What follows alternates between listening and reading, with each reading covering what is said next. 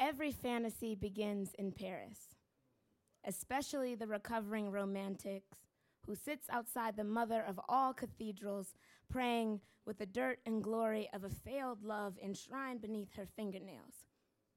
Some cities look like a wet dog that's been beaten.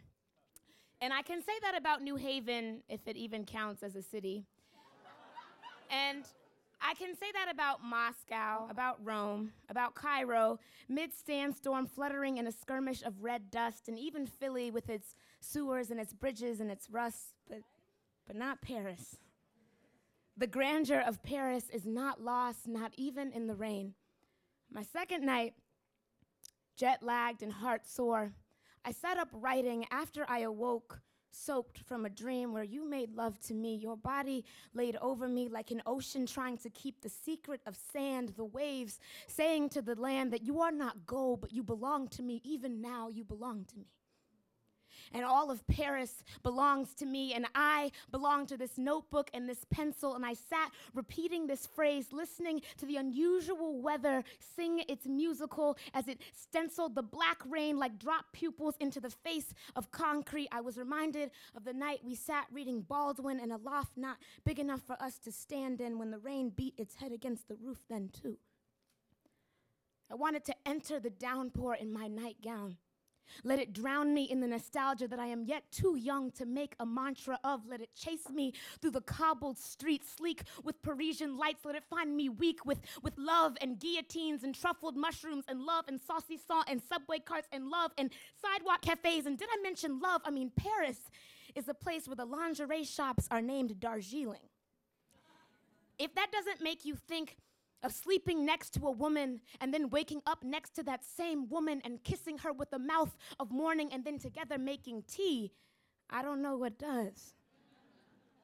With the clouds passing overhead in a parade of gray mists, I waltzed with my mother from Napoleon's tomb to the cheek of the Mona through the bare Tuileries gardens decorated with not a single flower, but I waltzed with her past the bronze statue looking like a choir of bronze ghosts, past the gossiping fountains and the homeless woman shouting at the top of her lungs, "This chair belongs to me and all the Louvre belongs to me," and it did. It was made for the rich, but ever since it was the unspoken home of people who need to forget and to remember, and I am remembering to forget you as best I can, but damn it, you belong to me.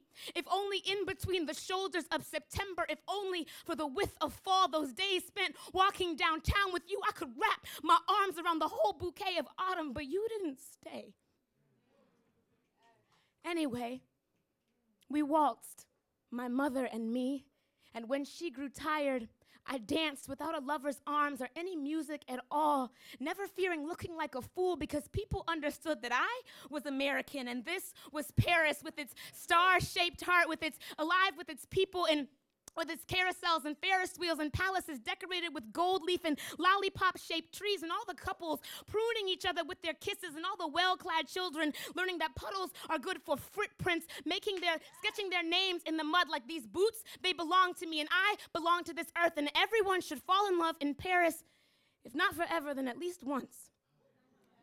The city is so romantic. You asked me how romantic. I wanted to tell you that even its marble has a voice. I heard it ask me, why isn't he here and why isn't he kissing you? My heart exploded into a champagne bottle full of tears. I said, because he doesn't feel the same. Then it said, you fool. Did you forget? I belong to you. What are you crying for? You're in Paris, in the rain, and the city is weeping too. She's bearing her soul to you, but somehow she's not one bit sad.